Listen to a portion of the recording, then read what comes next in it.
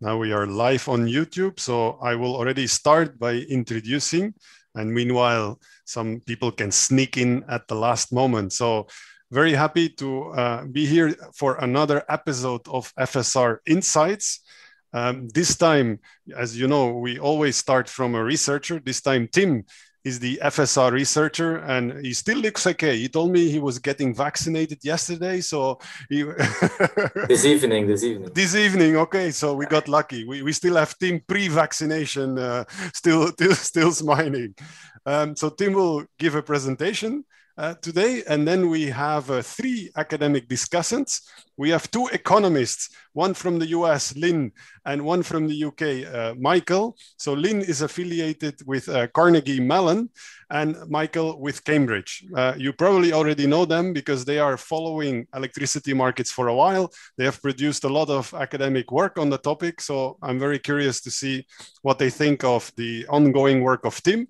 Now, why specifically Michael and Lynn today? Well, Tim is going to present a draft article that he will submit also to the special issue that Michael, Lynn, and me are co-editing with Energies. So this is also a reminder to anyone that wants to be part of that special issue. You can still join us.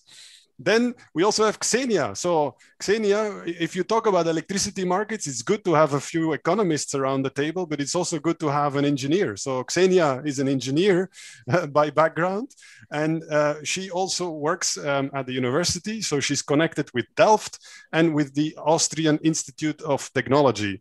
And why Xenia? Well, we discovered her at one of our young researcher seminars in Florence, where she clearly stood out with her work on balancing markets. And we said, let's keep in touch. So every time we have an excuse, we call Xenia. Let's get started. So everyone that follows these episodes knows that you can put questions in the Q&A box, in the chat box. We have some polls prepared at the end of Tim's presentation to kick off the discussion, but don't hesitate to interact with us, during the polls, after the polls. Go ahead, Tim. You can start with your presentation. Okay, I'm gonna share the slides. Should be on full screen mode. Okay, perfect. So hello everybody, thank you for joining us today, and thank you also for our wonderful panel to be here today. Leonardo already introduced this special issue of Energies. I also put the link in the chat box if you're interested in submitting your paper or following it up. So the work I will be presenting today is about new entrants into electricity markets. So in this work, we actually take a bit of a historical perspective, and then we also look ahead in the future. So we organized this research in different phases. So we identify different phases where we have new entrants entering electricity markets. We are mostly focused on the European case and mostly focused first on a bit wholesale, but then also more on balancing.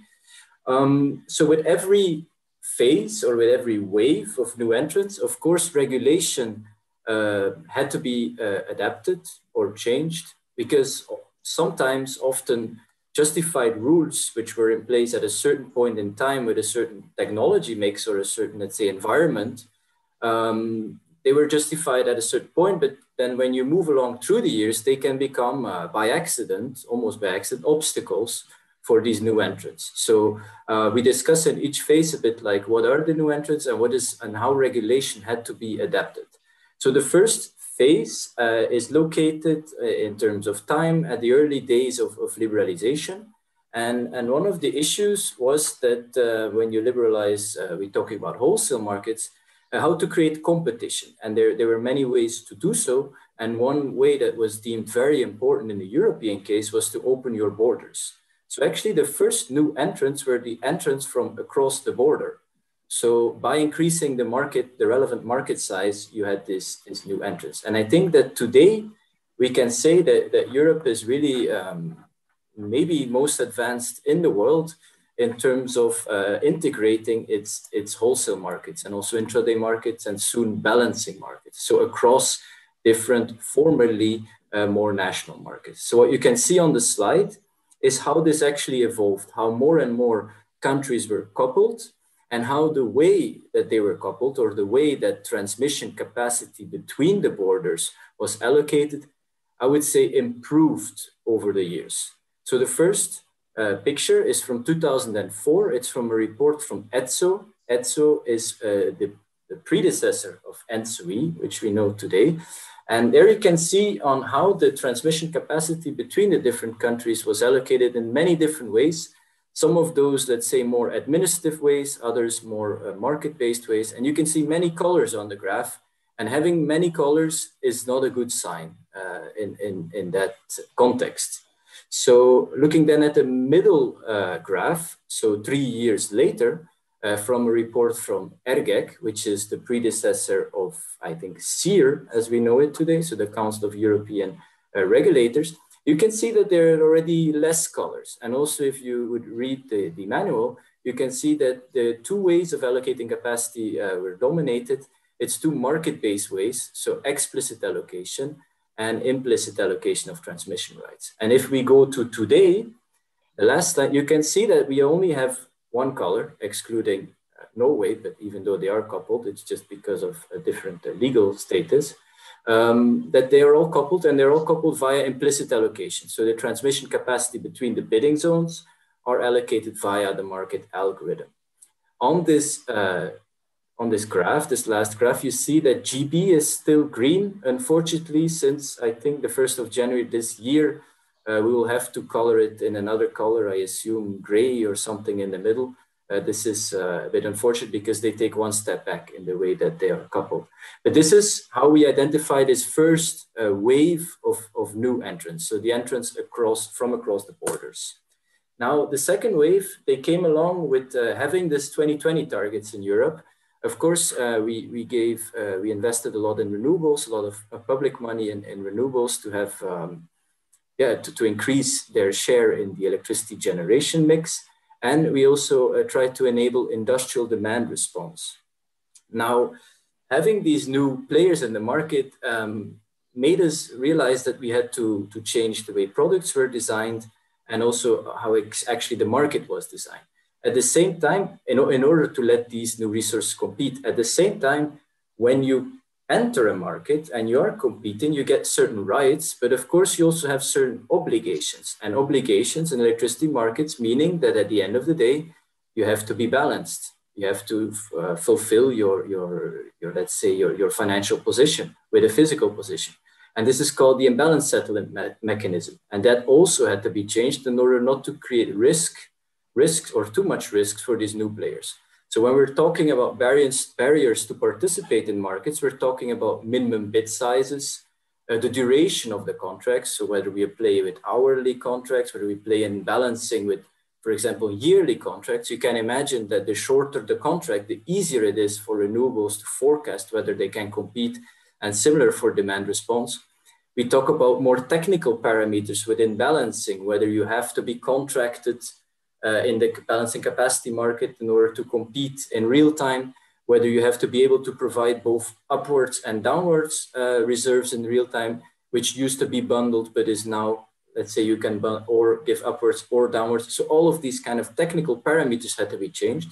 Also, in order to lower the risk for high imbalance penalties, we had to have further develop intraday markets to make intraday markets closer to real time, to be able to trade out these imbalances. Also, the way that imbalance penalties or imbalance prices, because we prefer to call them prices and not penalties, were calculated had to be changed.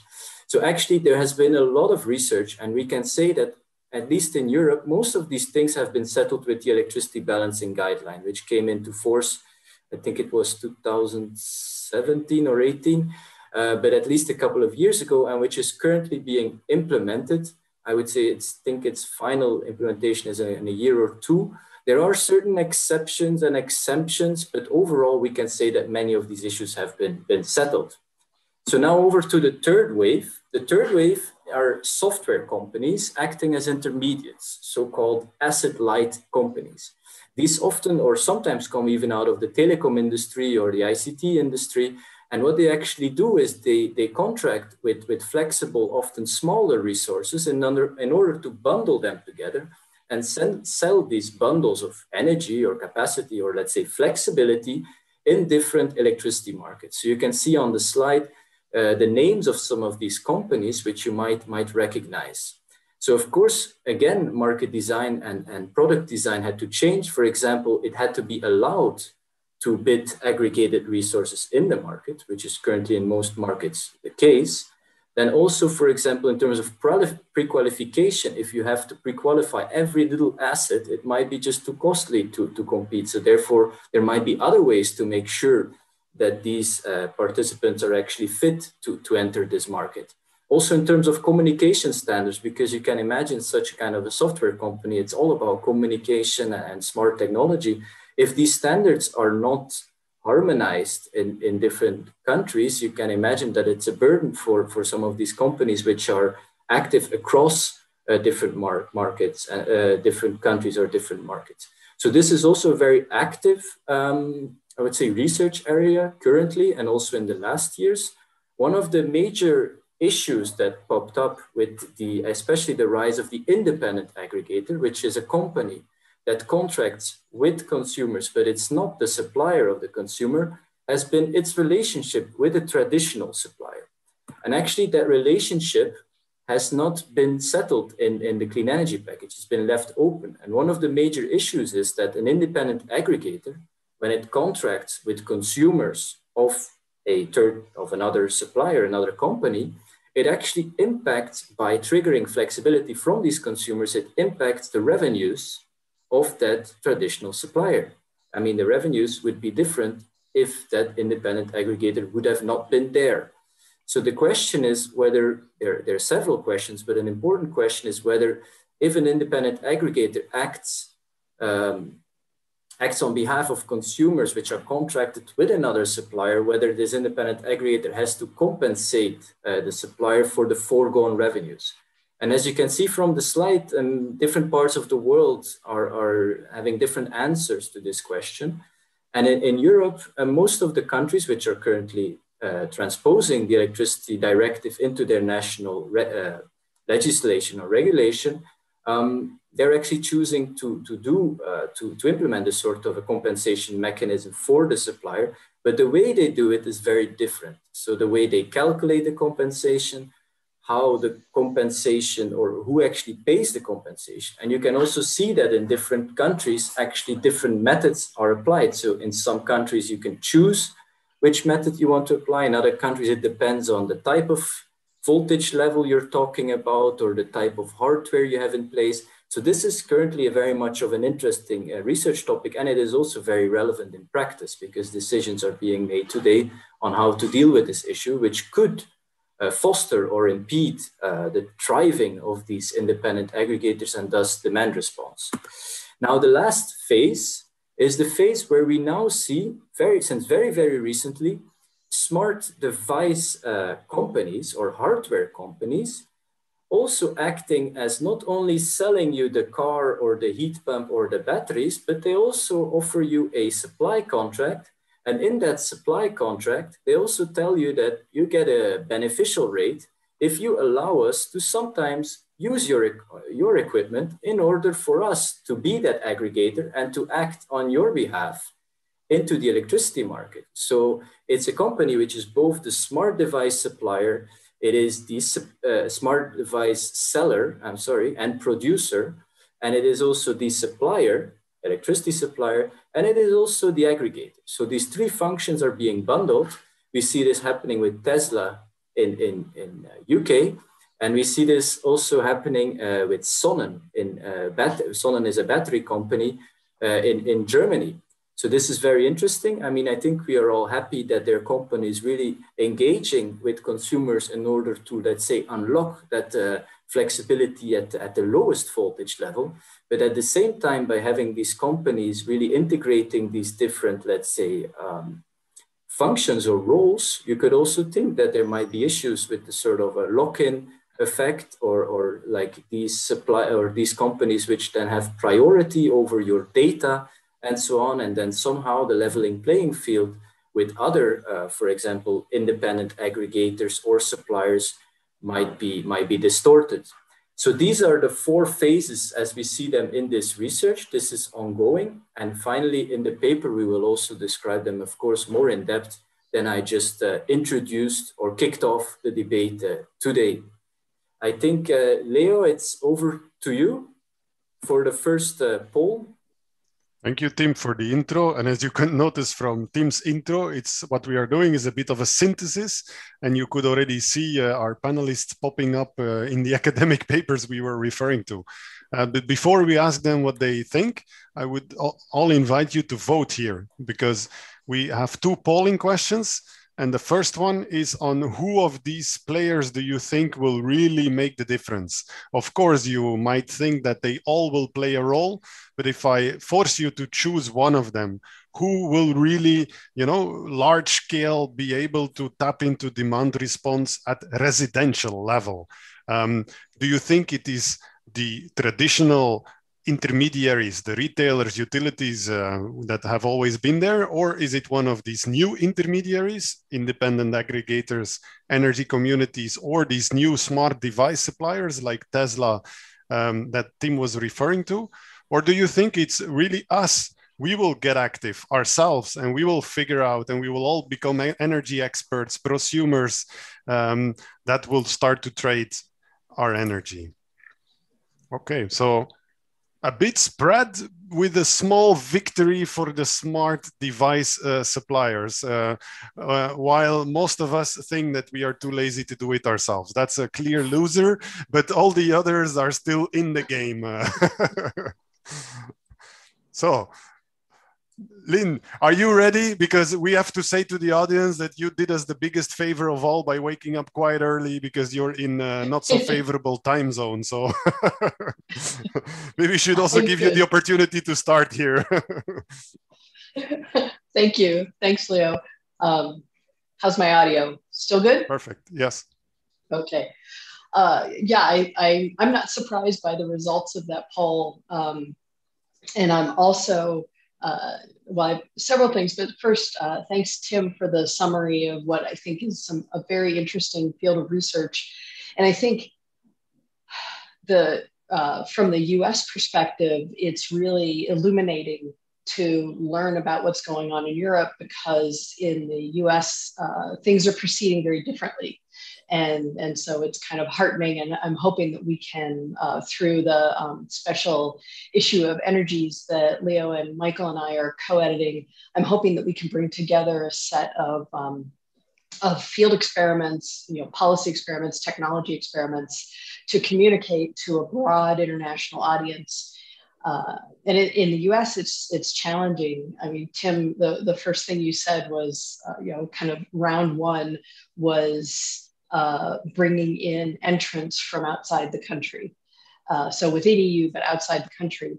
And we have that challenge in the US as well, because as I'm sure most of you all know, the US has a split regulatory jurisdiction where the jurisdiction over the retail delivery and sale of electricity is at the state level. And so we have 51 different regulators in the US of that, and they have exclusive, they have exclusive territories, if you will.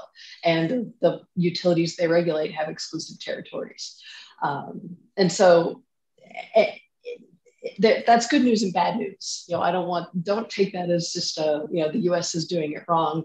I think the good news about that is that we have an environment that's ripe for a lot of different experiments.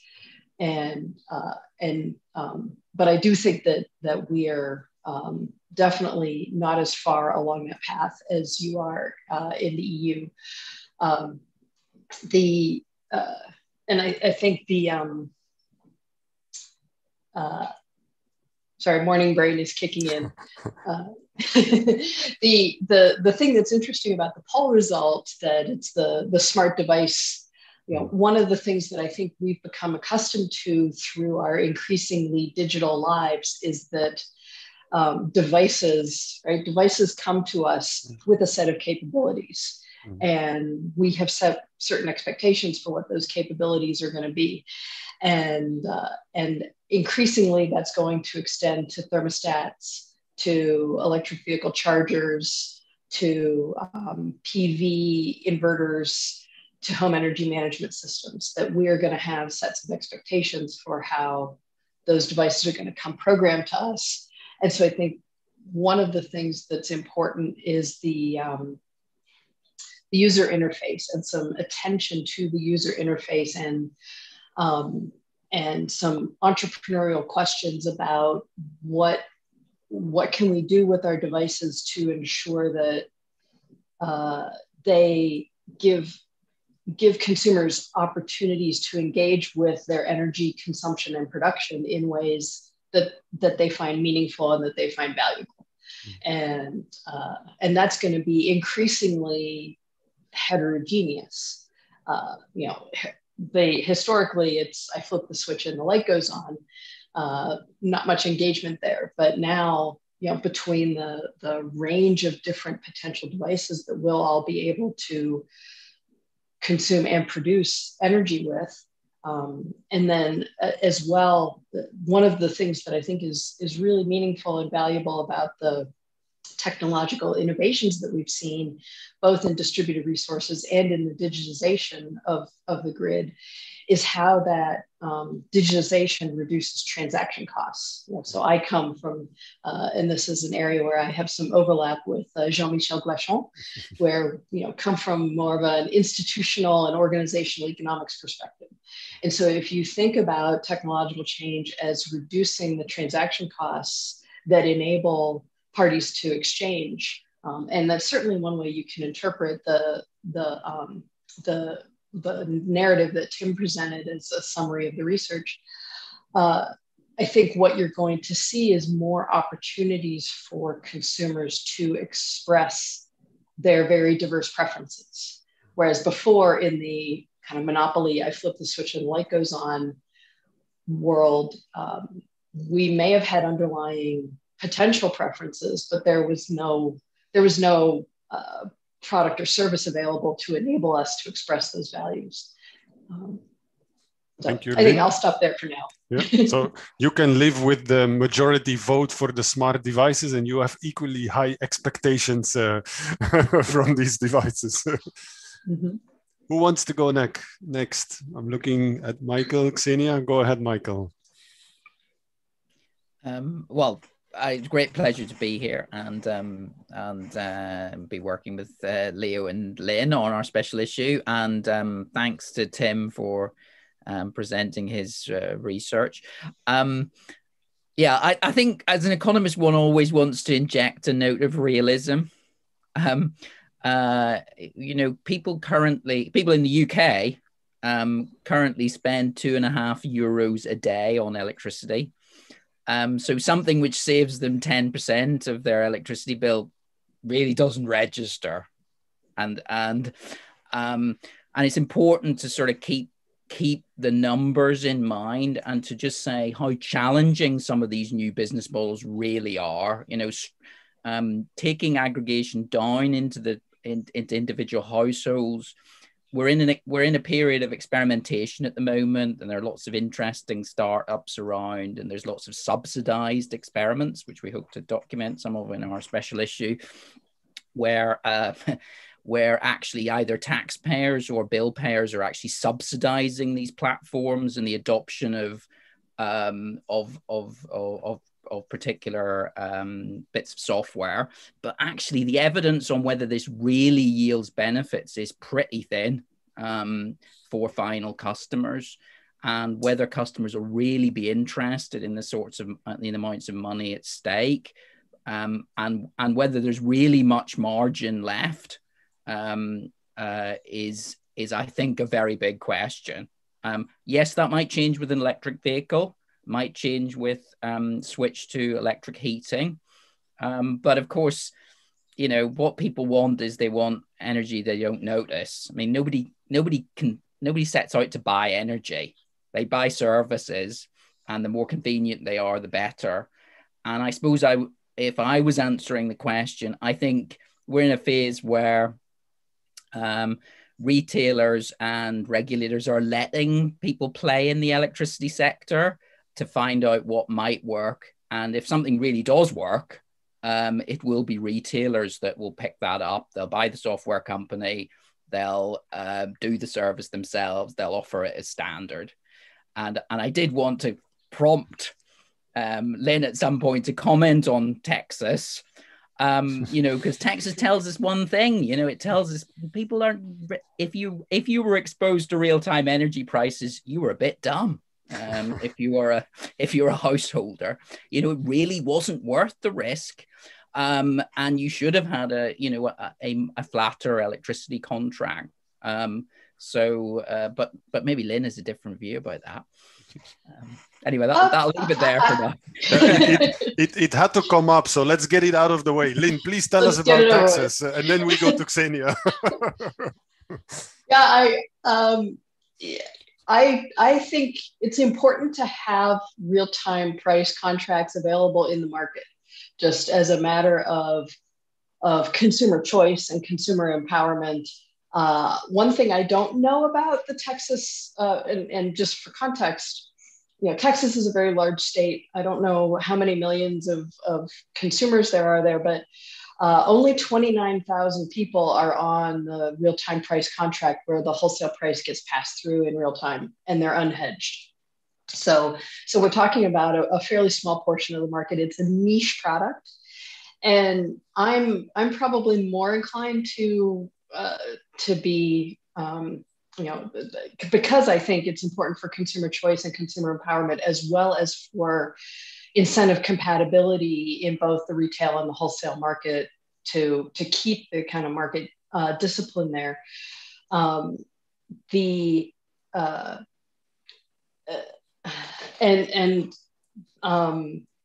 One thing that's interesting, and Michael being in the UK will probably appreciate this, there's a company called Octopus Energy, and they have a US affiliate that's in Texas, that operates in Texas. And they announced yesterday that they are going to rebate all of their real-time customers the cost to them above the average price. So the average price during the blackout period was 12.2 cents per kilowatt hour.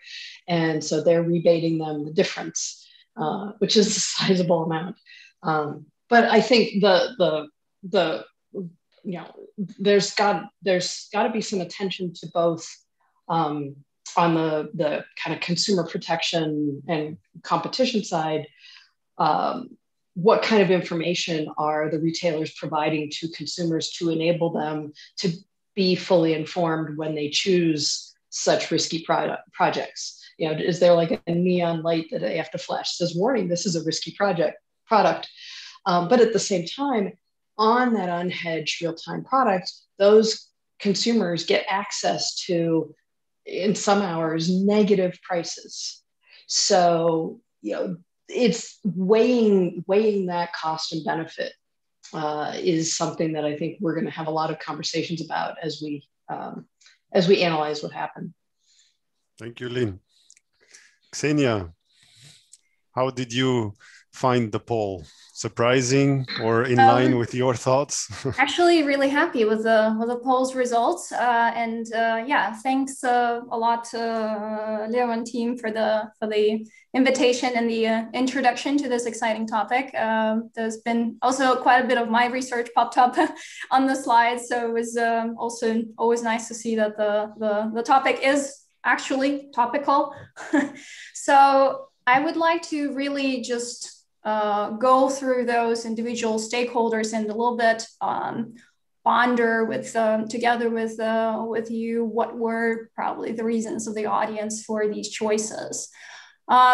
First of all, with the utilities, I think it is let's say an unsurprising result that there is quite a sizable share of the participants that chose that option.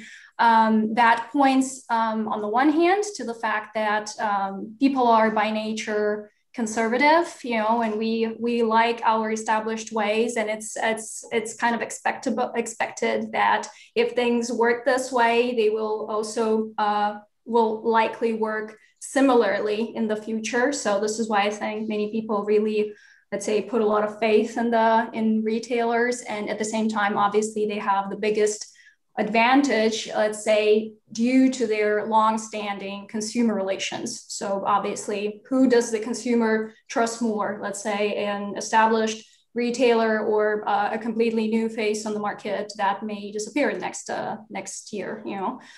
So that is understandable. At the same time, we can see that the fact that for example, technology companies got like Slido's priority in the poll also shows a little bit of this skepticism, right? And at the same time, the recognition of the need for innovation in the sector. And there, of course, technology providers are much more lean, more agile, and due to their focus, let's say, more on this, you know, innovative service part of business and rather than consumer relations, they can, of course, come up with those solutions much faster in a more flexible way.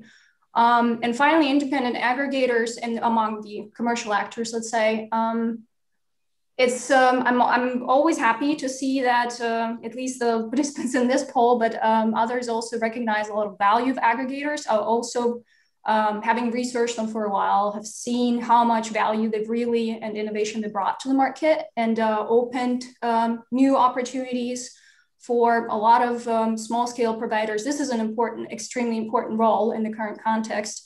But at the same time, I also saw a few interesting things, let's say, going back to reality, what it actually means for independent aggregators. So in a book chapter that I wrote in the book that you also wrote a chapter actually in, that was edited by Pierre Siochansi last year on behind the meter challenges and opportunities. I investigated the business models of 26 European aggregators and saw that I think 9 or 10 of them were already owned by a different company, mostly utilities. So that really shows you a little bit of this trend of consolidation of business, right? That the incumbents also try to, you know, not to lose their seat on the bandwagon and let's say still try to innovate, but maybe not through like in-house solutions, but rather through those acquisitions, strategic acquisitions. So this is point one. And point two, also quite telling, is that for now, really residential demand response is an extremely niche thing. And if you think about it, the last data that I have is unfortunately from 2017, but back then already we had in the EU in total about 18 gigawatt of aggregated, small scale aggregated assets, which is a fairly tangible number, you know. But at the same time, only about 5 gigawatt of that were demand side, and 99% of that 5 gigawatt was industrial assets. So tells you that really right now for aggregators is really residential customers are not an easy business. And of course, on the one hand, it depends on these, you know, the conflicts that might arise with for example, in the relation to, as Tim mentioned, the consumer supplier, or also balance responsible parties if we talk about imbalances.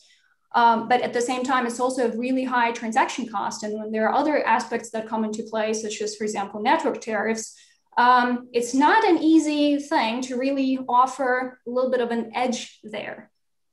And with that, my main or my personal answer to this question would actually be that I believe in the future, the most feasible setup will be utilities working in collaboration with aggregators and technology providers, because they do add a little bit of an, you know, they cover a little bit of a different aspect of the whole thing, rounding it off.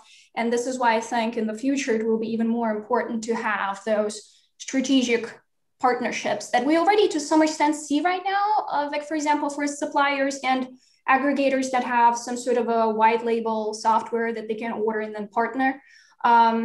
It's also different, for example, on the geographical level. So we can say, for example, oh, there is an independent aggregator that acts as itself in one country, but then in another country, since they're not really well known, so difficult to get a consumer on board, they would partner with the supplier. So these ones I think are much more promising models right now. Mm-hmm. And probably just the final point on the consumers, the skepticism is, I think, also fairly self-explanatory. And I believe that we work in this sector. So I think we have a really skewed perception of what is really going on out there. But I think Michael really summarized, it gave a little bit of a sober picture of what is going on the consumer side. I fully agree with that. And they're an example that startled me really when I found that out. We would think, or at least I would think, supplier switching as a kind of a completely fully ingrained, consumer right would be known to everybody. And then I was researching Spain and found out that only about 10% of the entire population even were aware of the fact that they can switch a supplier at all. So what are we talking about? So this it also tells you that there is still a long way to go, and there needs to be someone to really push it forward. And I think those strategic partnerships will increasingly play an important role. Thank you, Ksenia. You triggered a few questions. So first, let me already answer the first question by Ali. We will share the slides. After this event, you will get a summary of the discussion, plus the slides and the recording. Then, Ksenia, if you could add the reference to the number you quoted on 18 gigawatt, that would be great. And then we have a question that's maybe for all of you.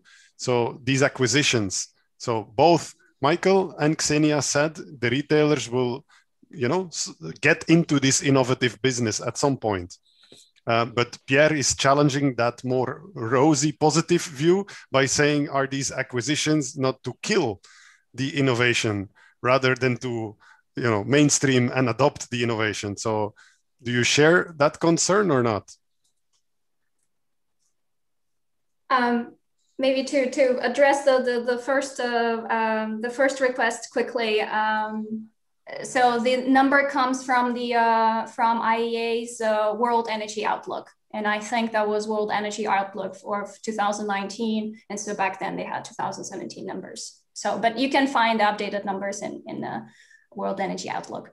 And to the question, when I first analyzed those aggregators in Europe, and I saw that they are getting constantly acquired by someone else, I was personally annoyed.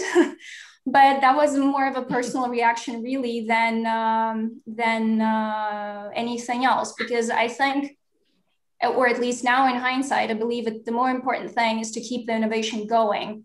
Who the innovation exactly comes from is secondary. What I do believe is crucial is that there are still more market actors coming into the market. So really just having an environment that facilitates new entrants challenging the incumbents. And I think we already see that. And I think this is really the most important and the most positive part.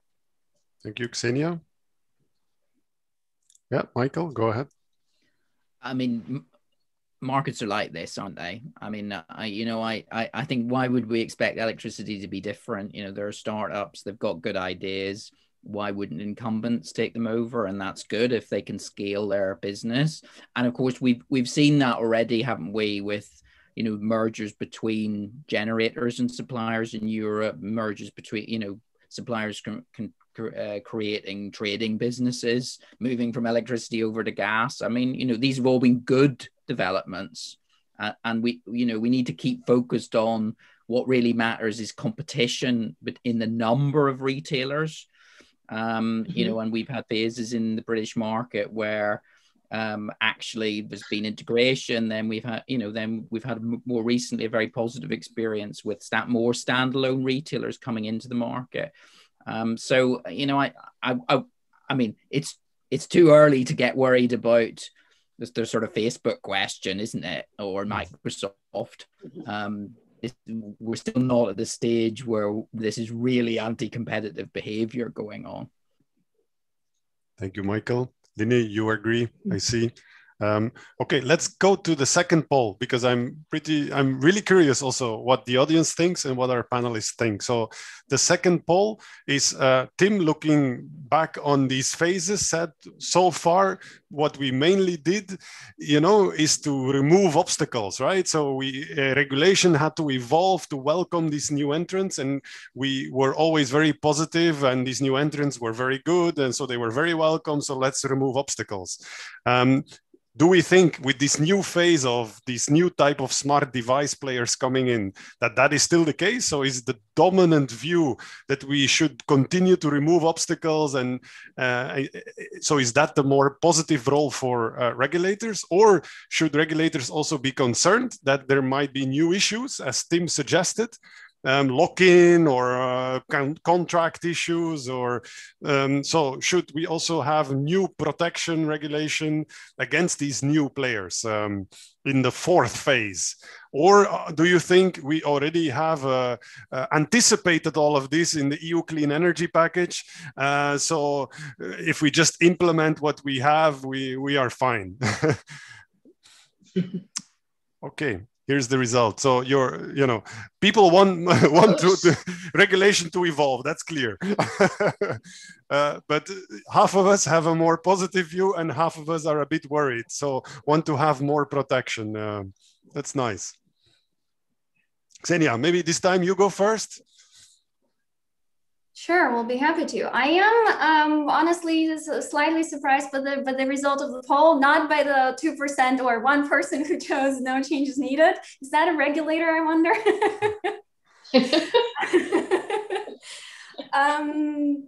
But a little bit by the fact that people really believe that new regulation is needed. Again, I like seeing things in a little bit in a system, right? And I think here then it's important to ask which perspective we're looking at it from. So in general, we are now really in a system that is evolving so fast that it is, with all my respect and admiration for regulators and the job that they're doing, no matter how smart a regulator is, he or she will never come up with all the contingencies that might occur in such a fast moving mechanism, when there's so many moving parts, so many different stakeholders. It's insane. So I think in such a situation,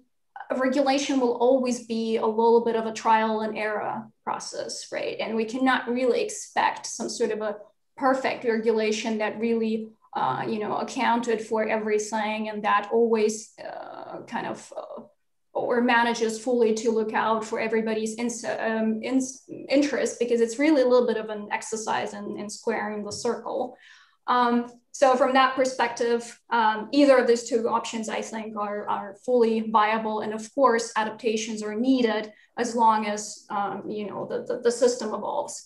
But at the same time, I think what really probably is important to consider is that clean energy package for all Europeans, so the main really legislative package that we have right now in the EU, has been really this mammoth exercise in really covering so many things. And I it's called fully clean energy package for all Europeans. I would call it market access for all Europeans package, because it really has this very strong preface of every technology and every type of actor is supposed to be able to act on the market. So this is really already a really strong requirement, and a lot of things that have already been covered there, but not really how. So I think those, let's say, this implementing regulation, right? So for example, how we have for network codes, where the regulation comes out, and after that, the TSOs have to propose an implementation plan, and then it goes to regulators. So something like that is needed for other aspects as well, right? So that we get a little bit of more detail of how the things should be working. But again, it's a difficult balance to strike between giving sufficient guidance so that you avoid those regulatory gray zones, but at the same time, so that the regulation itself does not turn into some sort of a straitjacket where, you know, you will then stymie innovation as a result. So I think this is a quite difficult thing. And finally, for the new regulation, I think really, particularly with the new technologies and new types of actors coming up with new business models, I believe it is, so regulatory oversight is in any case an extremely important aspect, particularly when it comes to consumer protection, because as I said before, a very, very, very a small share of consumers are really aware of all the connections and what they can really get and who bears the risk, for example, in those Texas-like situations. So I think there it's really important to have those regulations in place that fully protect the consumers and particularly vulnerable consumers. Thank you, Ksenia. Lynn, I already saw you wanted to intervene. Yeah, I want to amplify, especially the first part of Ksenia's comment, what I guess I would think of as kind of the market epistemology of this, right? Who knows what? And that I think it can't be said often enough that regulators or any kind of even a central market operator is never going to be able to amass the distributed, decentralized knowledge that all of the different participants in markets bring to bear when they're making decisions. And so when I think about that as kind of a top priority regulatory design principle that I would summarize as simple rules for complex systems. And that if we keep the rules transparent and clear and simple, and focused on things like lowering transaction costs, lowering entry barriers, consumer protection, particularly for vulnerable consumers, but in a way that still allows incentives to happen and doesn't introduce moral hazard. You know, if we have the types of consumer protection where, okay, if you sign up for an unhedged retail product, but then you're going to get repaid everything that is deemed excessive, that's just going to introduce moral hazard, and that's counterproductive.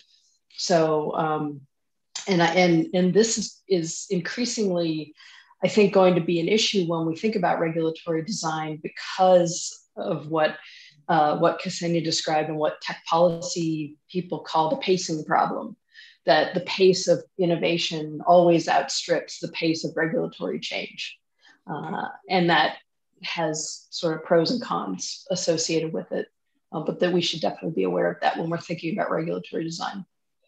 Thank you, Lynn. Michael? Yeah, well, again, I mean, I'd want to inject a bit of realism in here. You know, the electricity sector has been regulated for more than 100 years, and there are very, very good reasons for that.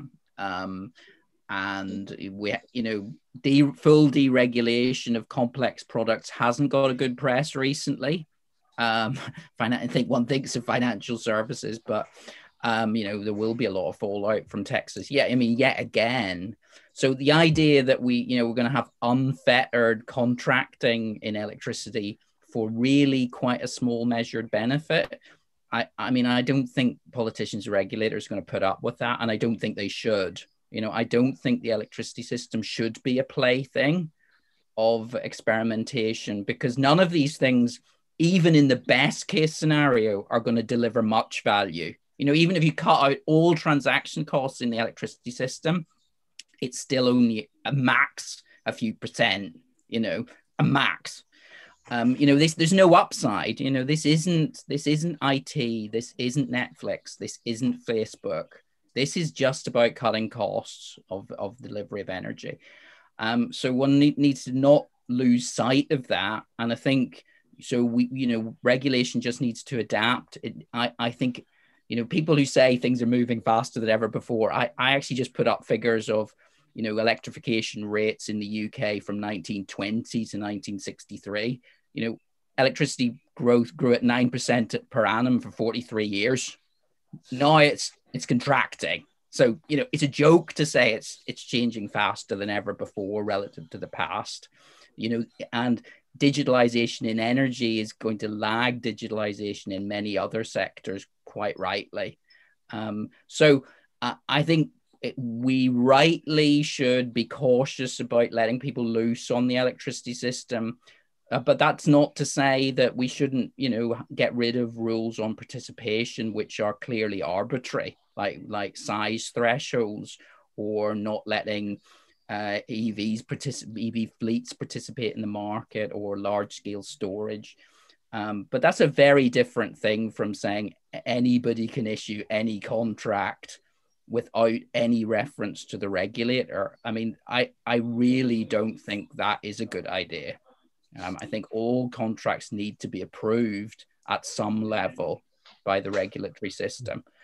So I would be much more, you need to convince me that this is going to add much value. And I haven't seen anything that convinces me that it is going to add much value in aggregate, even though, a small bit of technology might pay for itself. Thank you, Michael. Let me then start by picking up some more questions, because meanwhile, the audience is activated by everything you said, and you already have a few compliments also in the chat box. So maybe I pick up first on Lisa. So Lisa says, should we do some safety, new regulations to guarantee safety with new experiments first, or are you rather relaxed of the ongoing experiments?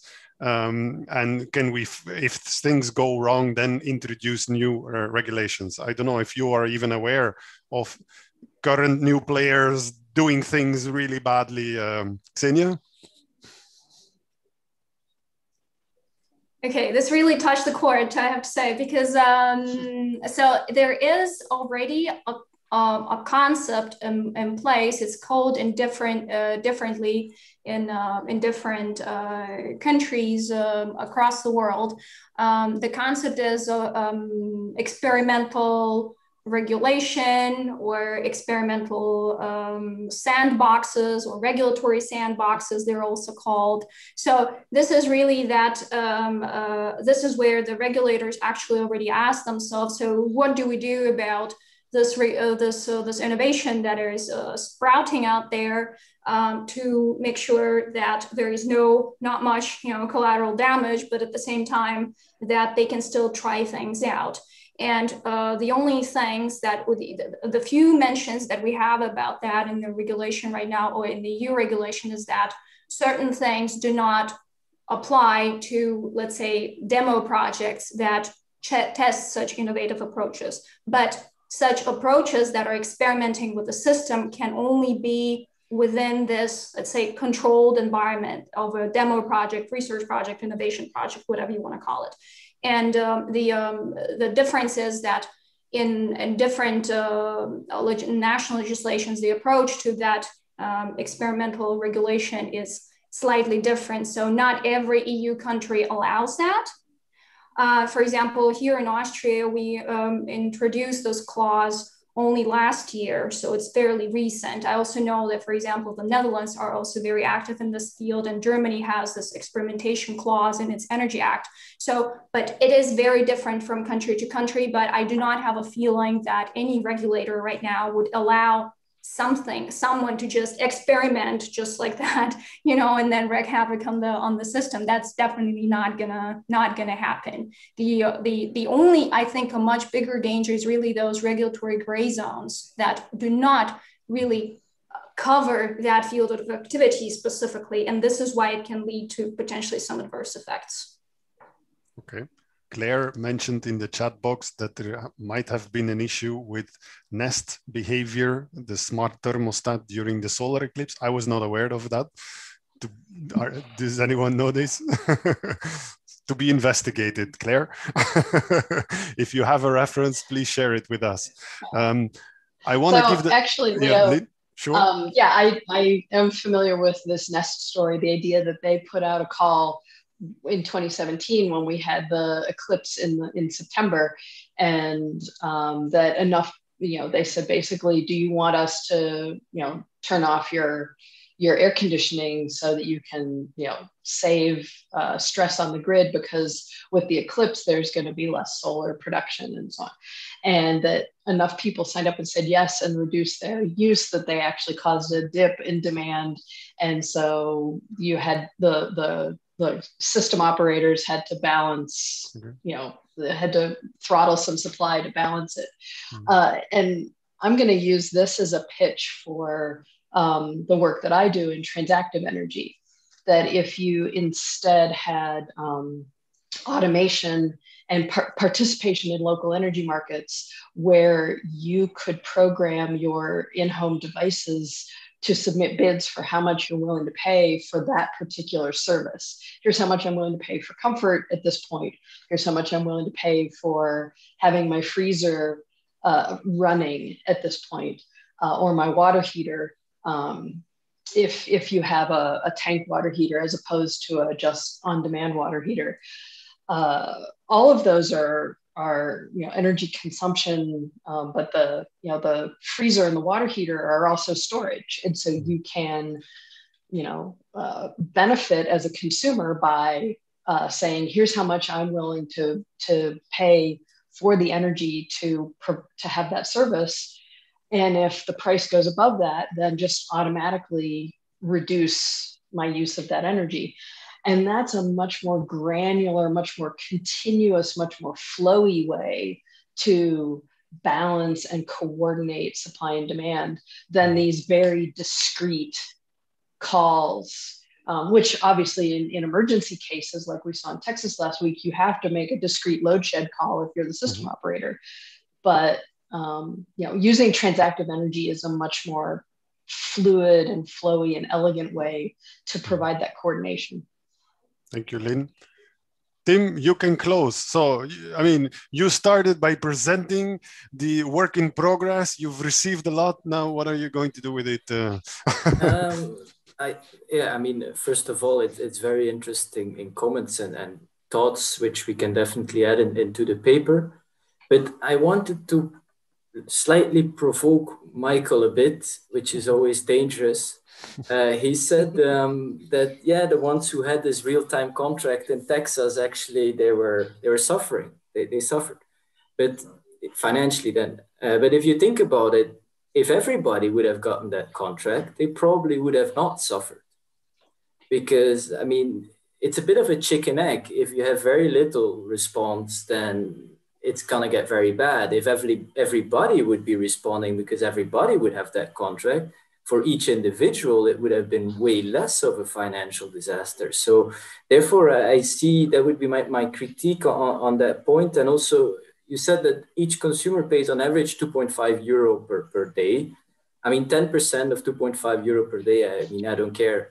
But if there's one day where I can win 500 euro by doing something, I might be a lot more interested than this. And I think it might work like that if you think about these more extreme events, which won't happen every year, but they could happen more frequently than we're used to. So therefore, I see you need high prices to avoid high costs, right? Something like that in order to start this process going. So that would be my maybe more naive, futuristic way of looking at it. Michael, now I have to give you the reply, right? You cannot be challenged and then, okay, now it's over. Well, just to say, I think that most people don't accept that sort of bet that you've just outlined, that people aren't interested in betting one off, once every 10 years or whatever. So I think I would give you the counter example of the internet. And I would say, we use the internet all the time. Nobody ever says, oh, yeah, let the price vary in real time and slow my connection down if necessary. Most people don't want to be bothered thinking about it. And it's a very small group of people who want to engage with electricity pricing at the residential level, the 29,000. So I think you're overestimating how interested people will be.